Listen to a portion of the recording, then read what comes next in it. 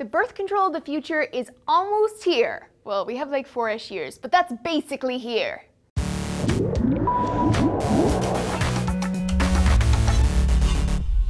Hey everyone, Laci Green here for DNews. Big news! MIT is developing a nifty new wireless remote control contraceptive method. Such technology! This device implants in your arm, tummy, or your butt cheeks to be more specific. So we already have another implantation method. It's called Implant. They basically put like a little toothpick looking thing under your skin and it can be left there for 3 years. This new method is a little microchip scaling in at 20 by 20 by 7 centimeters, and it contains levonorgestrel, the same hormone in many of the newer forms of birth control. The hormone is contained in an airtight seal of platinum and titanium, and it's released when a tiny electrical current from the internal battery temporarily melts the chip seal, allowing the hormones to be absorbed by the body.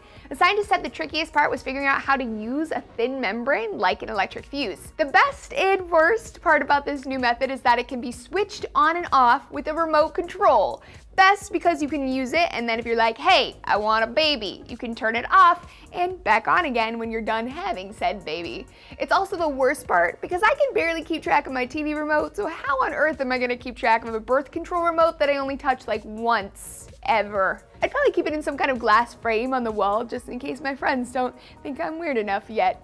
Other benefits, this thing lasts 16 freaking years, which is half of a woman's fertile years. In theory, you'd only need to get 2 of these in your life and you'd be set. Doctors will also be able to remotely administer higher or lower doses of the hormone, which defeats one of the drawbacks of the other contraceptive implant. For Implant, once it's in, it's in. There's no changing doses while it's still in there. So this is some pretty amazing stuff. It's so good to live in the future. The MIT researchers are still working out some blips, like how to keep the wireless data with your health stats private and so forth. Preclinical testing is set to begin in 2015, and they think the chip may have broader implications for administering other daily drugs too. So would you use the microchip birth control? Tell me about it down below. And if you haven't checked it out yet, be sure to subscribe to TestTube, a new sister show to DNews. It covers world events and other trending topics. I'll see you next time.